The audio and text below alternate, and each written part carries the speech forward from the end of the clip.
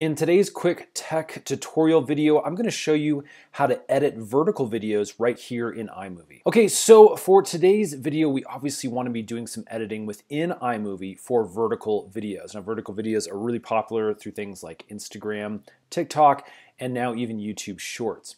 So in order to create these videos and edit like normal within the iMovie application, we're going to need to create a different style of project.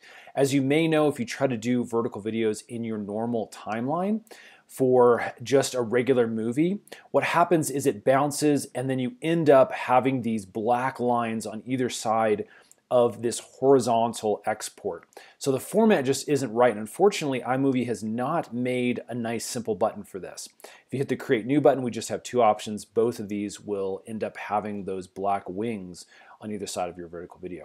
So what we can do instead is come up here to File, and we're gonna come down and we're gonna click on New App Preview.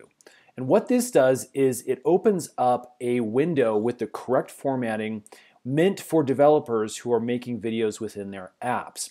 Now, again, this is a hack, it's kind of a workaround, but this actually works great in editing videos like normal using this format. So you can either hit the Do Not Show Again, and then you can click on OK. Okay, inside our new project, as you can see, I've imported a few vertical clips of this skateboard that I'm testing out.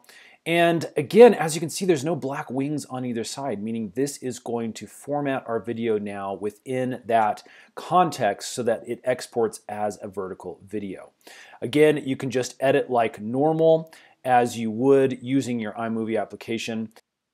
Now, once you've completed all of your edits here for your vertical movie, you can see I've used both music as well as video and even some text over here. We are ready to export. Now, in order to export properly, what we need to do is go back up to the File menu. We're going to come down here to the Share button.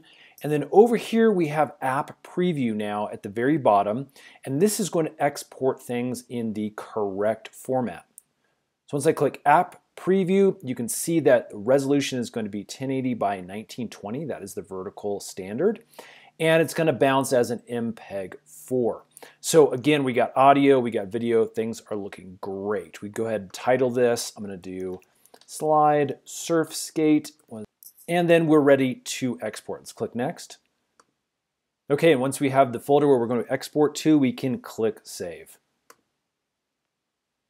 That's it, friends. You can let that render out. I hope that has helped. If this has, please hit that thumbs up button and then hit that subscribe button as well, because we got a bunch more iMovie tutorials that are coming out very, very soon. Thanks for watching. We'll see you again on the next one.